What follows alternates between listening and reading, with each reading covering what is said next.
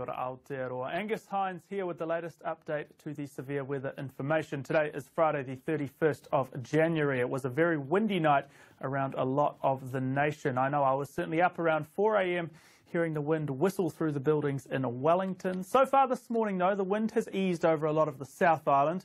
This is a look at the current wind flow around the country, and you can see a belt of very strong westerlies still persisting around central New Zealand. So a quick zoom in to take a look at the areas which are still under watch or warning. Two areas at the moment. This large orange warning area for northwest gales up to 120 kilometres an hour for Hawke's Bay, Tararua District and Wairarapa, and the capital here, the Wellington region, under watch for those strong gales. So just taking a quick look at the details there. Severe gales until 9 p.m. for that eastern region, northwest gales until 3 p.m. this afternoon, Friday afternoon, for both of these areas around Wellington. But the severe weather doesn't finish on Friday evening.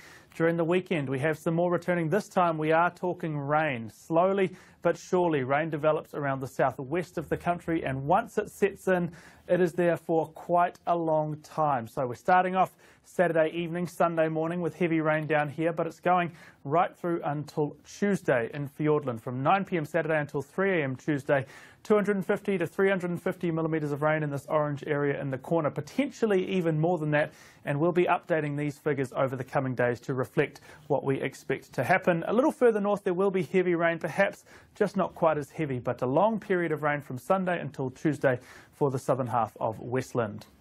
So full details on all of these warnings and watches is at metservice.com. For now, kia pai tō rā whakatā.